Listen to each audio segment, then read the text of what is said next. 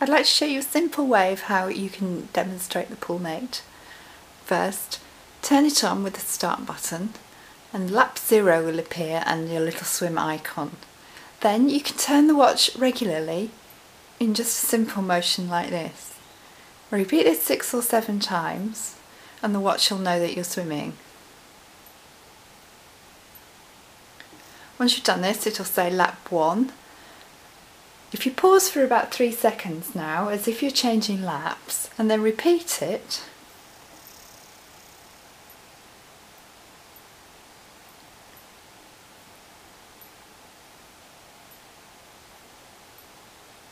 it then changes to lap 2.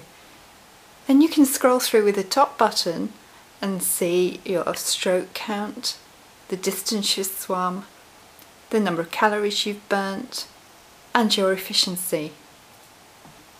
To turn it off, hold down the start button and it'll go back to the clock screen.